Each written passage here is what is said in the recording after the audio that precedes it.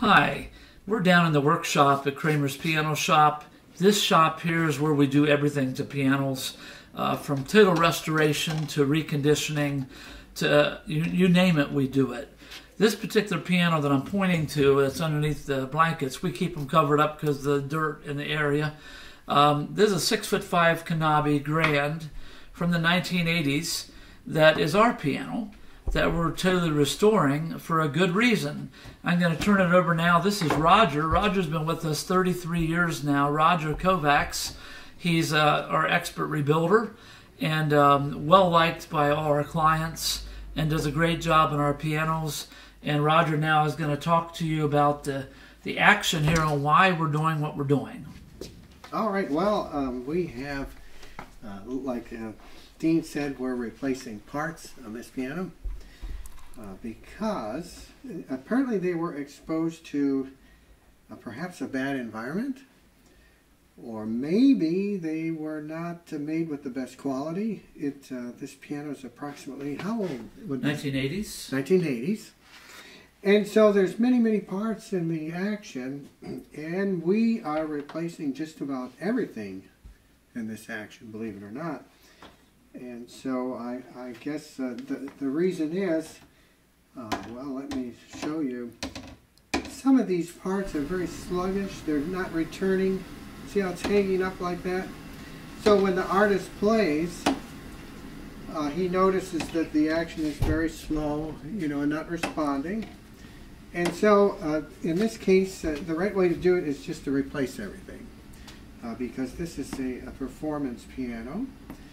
And there may be ways that if it was a lesser quality piano, we might try to treat the bushings so that they are more flowing.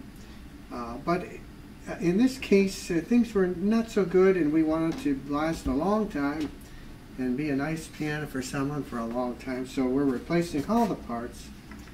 This is our hammer assembly, the hammer, the shank, the flange. And we are putting new hammers. Here you can see my new hammers that we are gluing on. And everything has the precision, right, Roger? It's true. I even have the jig here because these hammers were bored a little bit loose. And so I'm using this jig to make certain nothing is moving. And so they're in a straight line from the top and at the molding here. And as far as spacing, we can do that as well.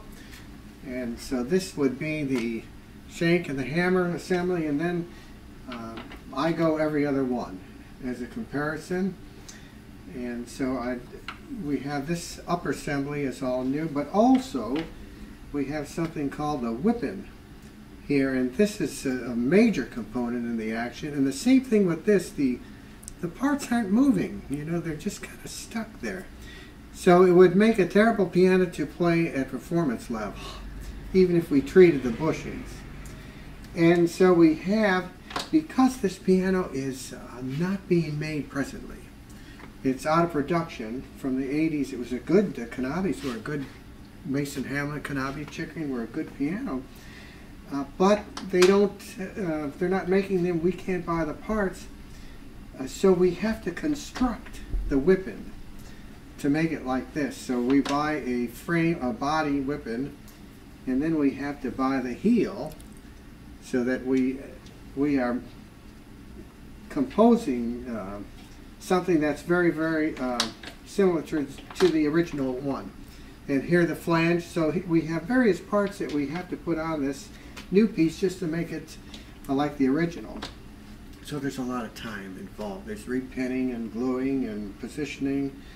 And then after we get everything in place and everything's glued and everything is good, we have to regulate it, which is another day's job or so.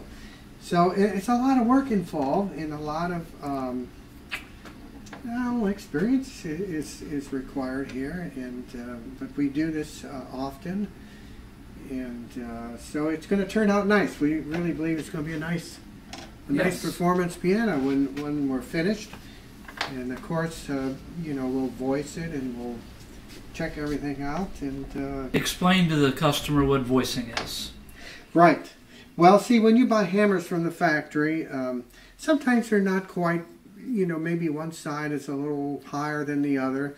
So we will resurface them lightly, and then we'll have to fit them to the strings that it strikes all strings at the same time. And then also we will actually sometimes treat the hammer with a chemical, maybe to harden them, or we may even take our needles, which I don't have one handy here, and we would voice the hammer in order to introduce air holes like acupuncture, and to try to make a uniform tone with the voicing technique so that the keys are even and pleasing to the ear. And so would you say, Roger, the harder the hammer, the brighter the sound, the softer the hammer, the more velvet? Generally speaking, that's true. A hard hammer is going to produce a brilliant, hard, aggressive attack. And your soft hammer will have a very mellow sound.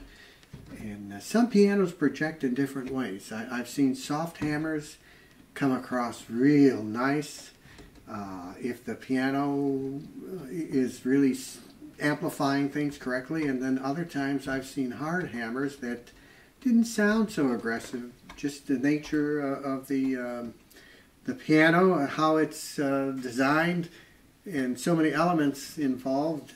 So everything is different. Everything is trial and error. On each piano we have to determine what's the best approach for that piano. You're right. So we have to, we examine things and we make the best decision based on what we hear. Okay. Thank you, Roger. You're welcome. Appreciate your work. Glad to do it.